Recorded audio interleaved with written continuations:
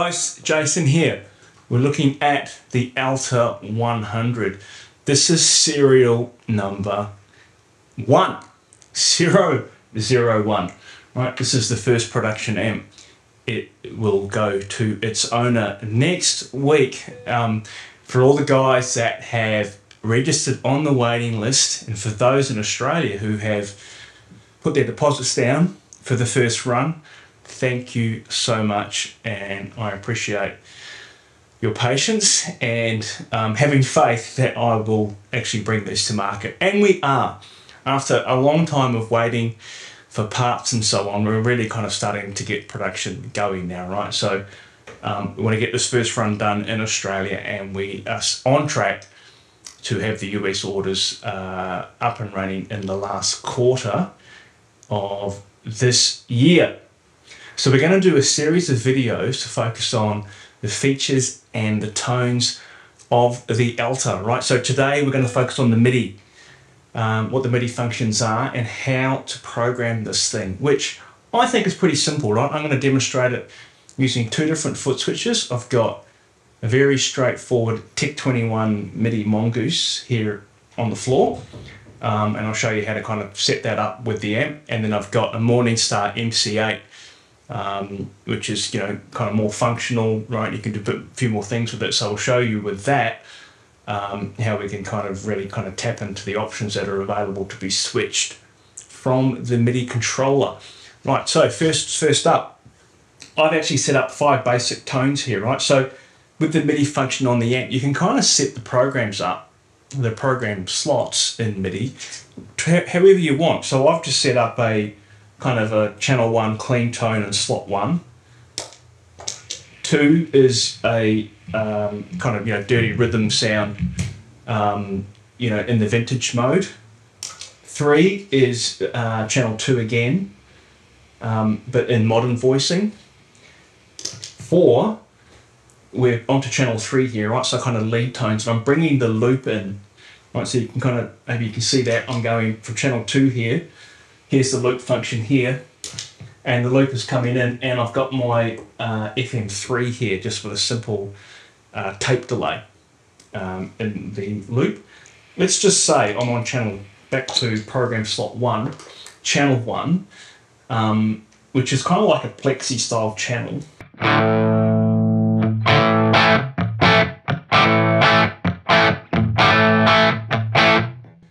We've got 2 bright functions here. All right, so I can take the brights off completely. I've got bright 1, bring that on. Off.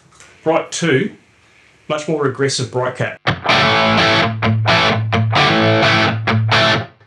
And you can even have them on both at the same time, they're completely independent.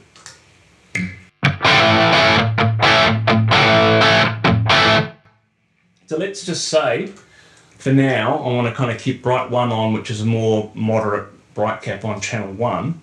That's in program 1. All I need to do is press store. Right, and now that's stored. If I go to slot 2, where I've had channel 2 function here in vintage mode with the brights on, let's say I want to have the channel 1 and with that more aggressive bright cap. Right, so press store. And now when I flip between these, there's slot 1, there's slot 2. Program slot 3 was channel 2 in modern mode, so let me put that back to vintage, and I'll store that now. So here's my new 3 slots, right, on my foot controller. Program 1, program 2 is channel 1 with the aggressive bright, and 3 now is just my straight up channel 2 with no brights. Let's say I'm on program slot 3 here.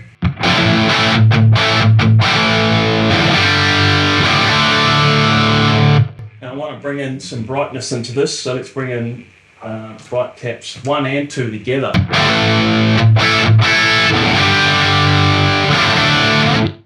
Store that, and we're there, right? So back to 2, and there's 3. So it's really simple, right? You can just kind of set these up as you like. All you need to do is you send the MIDI program that you want to to work on, right? So let's go, hit 1. So now I'm back to slot 1, program 1, MIDI. As soon as you send that to the amp, it recalls, but you can change it.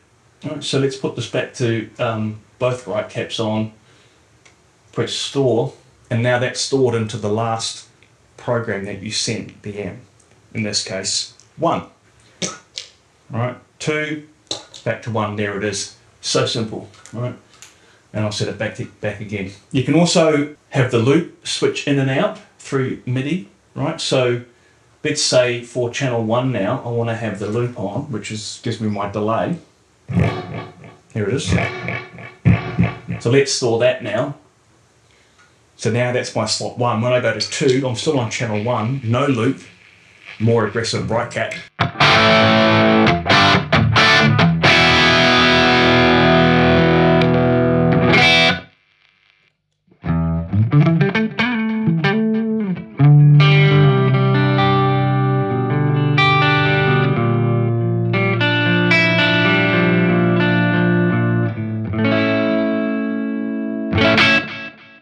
On the rear of the amp, we've got obviously a MIDI in, and I'm coming from this Tech 21 into the MIDI input. We've got MIDI through on the amp as well. So if you had like an Eventide H9 or Strymon pedal or something like that you had in the back line with your amp, you could run the MIDI through the headfirst Alta into your MIDI effects, and your MIDI controller will be passed all the way through the amp as well. So we had a look at simple program change messages via MIDI into the Alta using the Tech 21 MIDI Mongoose. I'm now going to plug in the Morningstar MC8, which is more sophisticated. The MC8 allows for change control messages, which the amp can also accept, right? So let's have a look at that. I've got my Morningstar MC8 set up, and I've got it set up in a change control message patch, which allows me to send MIDI CC messages to the amp to control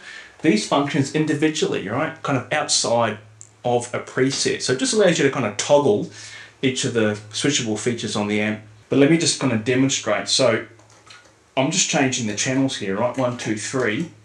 And you can see without kind of using presets, it's kind of like, I guess, with modelers and so on, you can go into kind of stomp box mode, right? You can just kind of toggle these features individually. This is exactly what this is, right? So here I am on channel 3 in vintage mode, and I'll kind of just demonstrate by bringing the loop in and out because we've got the delay running here.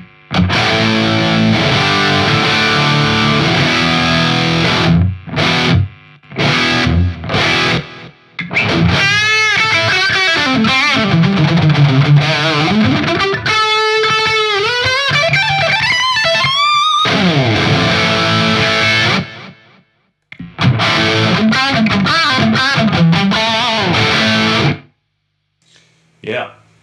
Right, and channel 3, let's just kind of, mess around with this a bit, right? I'll just kind of toggle these things individually and you can kind of hear them come in and out.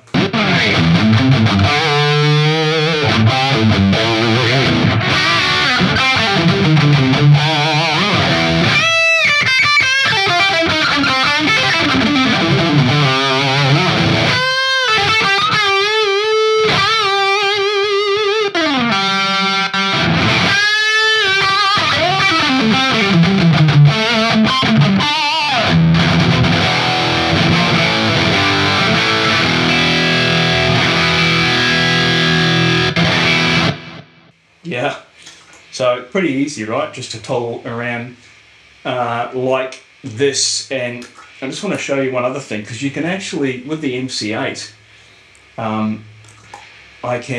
you can actually switch 2 functions at once. Pretty cool.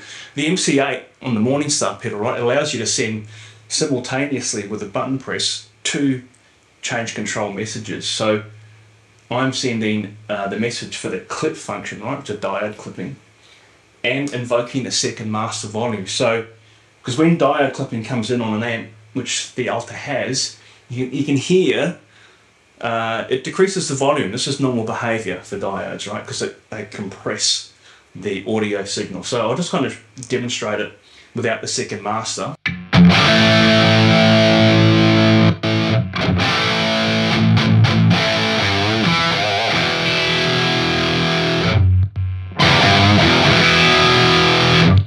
probably hear that volume change. It's quite noticeable in the room.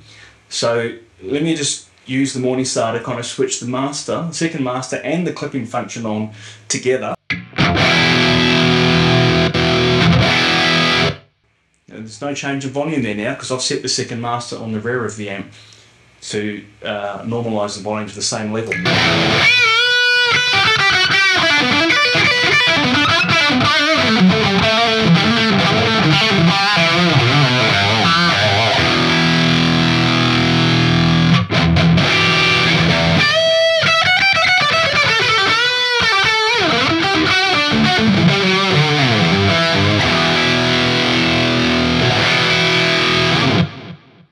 Alright, that is the MIDI functions on the amp. You can use program control messages, you can use change control messages, set it up as you like, or just activate your favourite setting on the front panel switch. I did mention in a previous video that the amp also remembers your settings. So if this was, if I store this, right, that setting there, and I turn the amp off, right, so go into standby, turn it off, and bring it out of standby, it's remembered my setting, right? So if you're kind of just using the thing at home and you've got your favourite setting, dial it in, press store, it'll get recalled when you next use the amp. I'll catch you later, guys.